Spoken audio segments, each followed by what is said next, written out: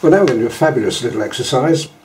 These two people, Victorian and charming to do, and not very difficult. You don't need very much. It's surprising how little you actually need.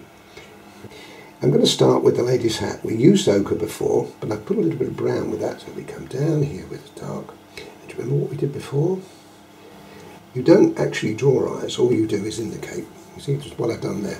That's it, let's come just a little bit further down to show you how it all works. There we are.